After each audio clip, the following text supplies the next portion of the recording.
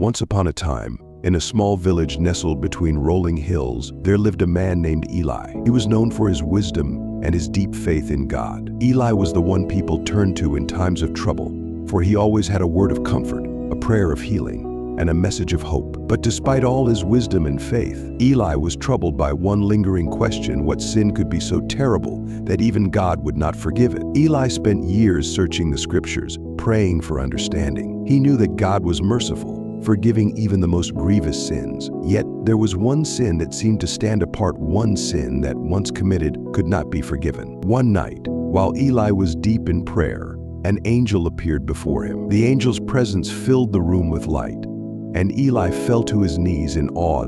Eli, the angel said, "You seek the answer to the greatest mystery. The only sin that God does not forgive is the sin against the Holy Spirit." Eli trembled, for he had read these words before, but their full meaning had always eluded him. "But what does it mean to sin against the Holy Spirit?" he asked. With that, the angel vanished, leaving Eli alone in the quiet of the night. His heart was heavy, but he knew that he had been entrusted with a profound truth.